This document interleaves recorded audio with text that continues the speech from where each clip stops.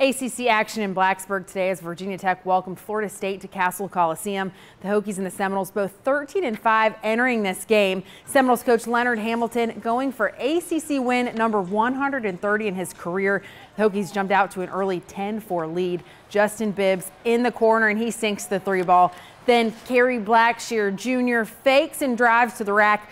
Hokies in control, but not for long. The Seminoles hot from behind the arc. They had 6 threes in the first half. Phil Kofer hits this one from the wing. Then in transition, FSU knocking down the triple from the top of the key. Hokies trailed by as many as 14 in the second half, but cut it down to 5. Justin Robinson led the team with a career-high 26 points. He hits the 3. Then Chris Clark added 13, but Florida State too much to handle. They win 91-82. Eric Johnson has more from Blacksburg. The Hokies started off the game in the right direction, perhaps in the lane leading to a big ACC win, but lackluster defense and foul trouble presented speed bumps and sent Tech on a detour to their second consecutive ACC loss.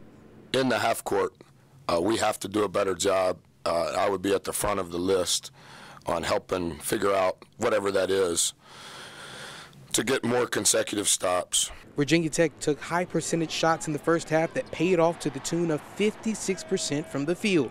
And with 3 players on the verge of double figures and only down 3 at halftime, the road ahead looked promising.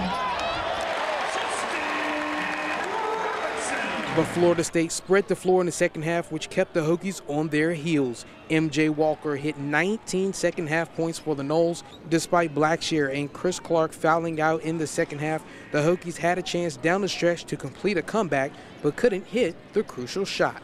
They just had a good run. In the second half, we got too spread on defense. We were just giving them open drives to the lane, and we started to change at the end, but it was too late. I think they sped up their pace, and we got kind of out of control, stopped playing our game.